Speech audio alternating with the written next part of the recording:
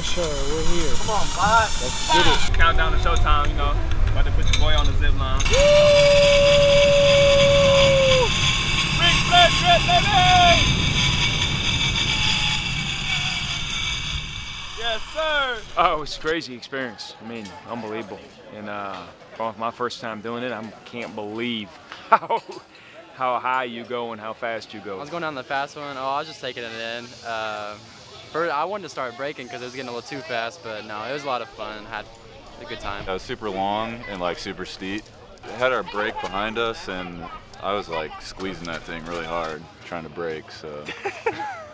You look scared. I'm not. You look scared.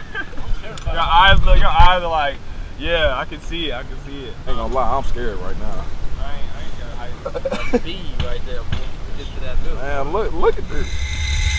I thought it was ending when I came out the forest, and I was like, oh, I still got plenty ways to go. I was just trying to look for the signal since it was the last one. You should have seen how he came in hot. He almost knocked the dude off the platform. They didn't tell me to brake. They said brake at the red building, but they didn't tell me. So I was like, I didn't see the symbol, so I kept going, and I almost hit the tree, but it was cool though. Hey, if I make a funny face, don't lie. I need y'all to get Ish on there too. Yes, sir. Great way to end the trip.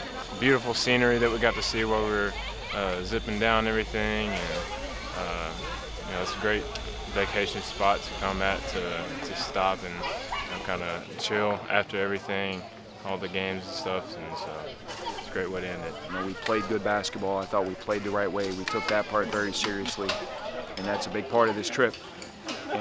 And yet, you know, it's an opportunity for these guys to both have a great experience, learn a lot, and I can see them learning a lot, thinking about what the life is like in the villages here, thinking about the way they grew up, and comparing and contrasting and meeting the people here, and very enriching experience to me for their life.